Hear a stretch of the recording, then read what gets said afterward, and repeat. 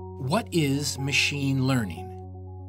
Machine learning is a type of computer science that allows computer programs to learn and improve all on their own. In the past, computers could only do what we programmed them to do. But with machine learning, they can behave like humans and gain knowledge based on their past experiences. This process can get pretty complicated, but here's how it works on a basic level. Let's say we want a program that can tell the difference between apples and bananas. First, we'll give it some labeled pictures of each. The program will then look for patterns in the fruits and start to remember them.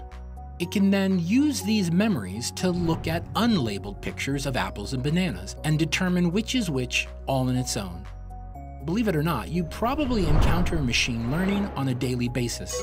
Social media sites use it to create your feed based on your preferences, and search engines use it to improve the accuracy of their search results. It's also being used on a larger scale.